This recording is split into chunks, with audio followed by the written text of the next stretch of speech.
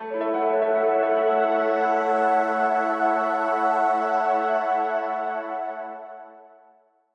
this is Dan Jones of Light Reading for OrbTV. I'm here with Brian Deutsch, who is the CEO of Pivotal Commware. Hi, Brian. Hi, how are you, Dan? Good, how are you? Oh, very good to meet you.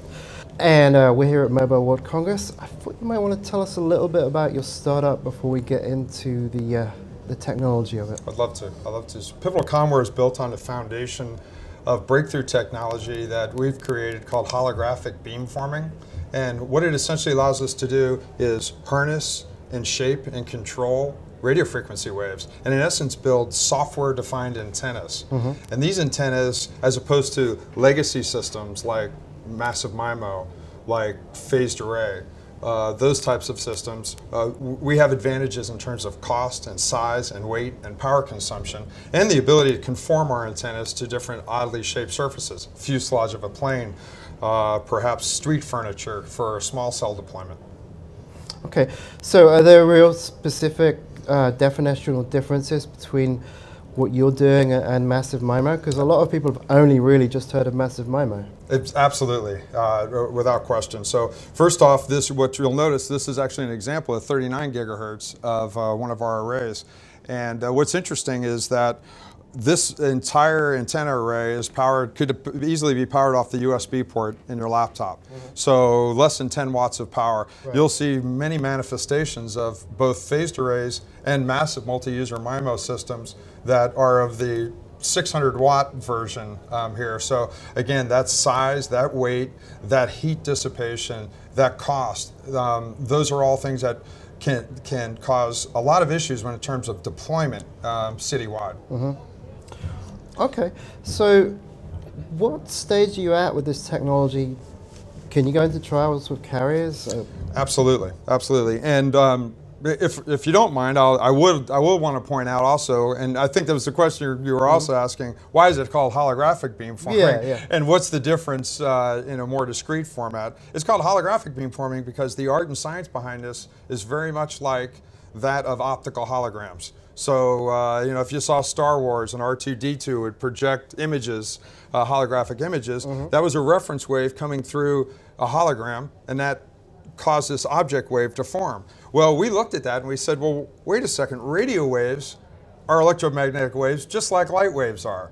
So why can't we do the same thing with radio waves and make a surface that to a radio wave looks like a hologram, looks like a holographic plate, and then we can project beams wherever we need to project them into the ether. And that's what we've done, we've created. And that's why the holographic beam forming fits. It's a lot of the same mathematics behind it. The implementation is obviously a lot different than in the optics realm, but it works out really well for us to be able to, again, harness and control those in a very discrete fashion. Cool, so 5G's only hope, maybe? I think so. That's actually fascinating because what we found out is when the FCC back in the States came out and said that 28 gigahertz and 39 gigahertz were going to be in play as millimeter wave spectrum for 5G.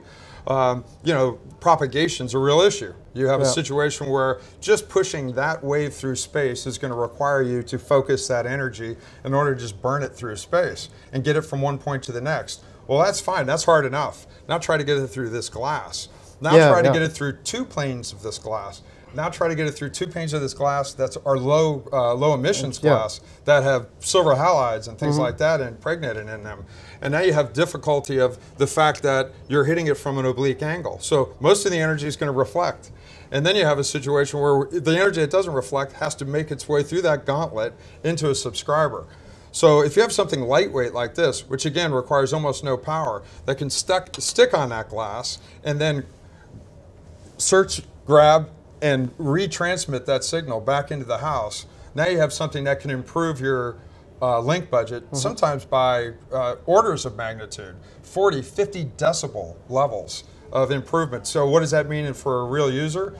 And for a carrier? For carrier it means rather than having one base station serve 10 houses, it's one base station serving 30, 40, 50 houses. Right. And then what does it mean to the end user is that instead of having throughputs in the, using 64 QAM or 16 QAM or 8 PSK, you're going to be able to do 64 QAM, 256 QAM. So for an end user, you're going to have that capability of getting those gigabit speeds which the carriers want in order to compete with more traditional vectors into the home. Sure. So that's addressing some of the challenges of 5G, but does that also open up some new use cases? That's right. There is. This, actually, what I'm looking at here is, at 39 gigahertz, is the antenna part of a backhaul unit for small cells, or actually a front haul unit for small cells. A lot of carriers went in, all in, they pushed all their chips in on what we call Cloud RAN or C-RAN, and where they separated the radio head and the baseband unit.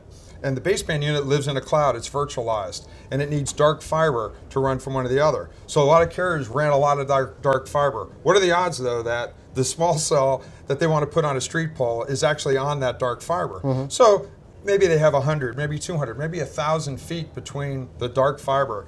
And there are situations in New York, Seattle, Austin, and back in the States, and I'm sure in London and other places around the world, where trying to just permit to cut the street to get that fiber laid 100 feet, 200 feet is a 3-year process. And then even if you can do that, in places like New York City, it's $500 a foot to lay fiber. Yeah. So what we've done is we've actually taken some of this millimeter wave spectrum, which is copious. They have a lot of it.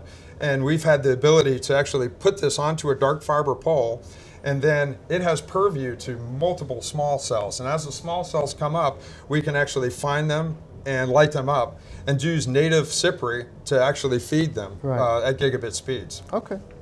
Another one, which by the way, we've trialed some of these. This is an actual product that we're building for a carrier in the U.S. Mm-hmm. But when you have manifestations of things like small cells, you have intercell interference, right? So you have a situation where one cell and the other, you're at the edge of that small cell. And carriers generally like to design these systems so that they put those in dead zones where nobody's at. Well, in an urban situation, an urban environment, there is no such thing as a dead zone anymore. People appear and disappear constantly. So if all of a sudden a gathering of 1,000 or 2,000 people with social media and press is happening in a place that's in a cell edge, it's going to crumble. The system's crumbling. Well, what if we could actually dynamically redesign those cell structures on the fly? So we get key performance indicators back from the carriers, and what we do is we actually cloud-base these beams. So the beams aren't in the antenna. The beams are on the other side in a cloud. And we launch these beams as a service to the carriers.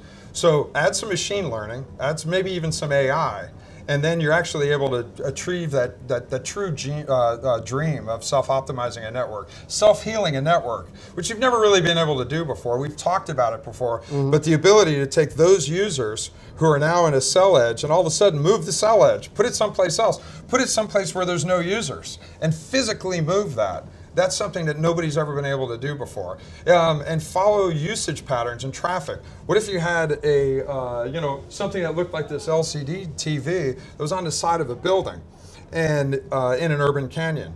In urban canyons, it's real difficult to get down to the street, right? So you have a situation where if you had that antenna in the morning, it could actually be set up to actually have a bow tie beam shoot out from it so it covers all the pedestrian and car traffic until about 9 a.m. And then the people are in the buildings, it can come up and actually light those up, and then back down to the street level at 4 p.m. And then if there's a special, assembly protest ceremony, it can actually go and reposition, or a soccer match, or those types of things. Cool. Well, this sounds like a technology to watch. Absolutely. Thank you so much for talking to us. Dan, thanks for your time. Thanks very much. Appreciate it. This has been Dan Jones from Light Reading for OrbTV.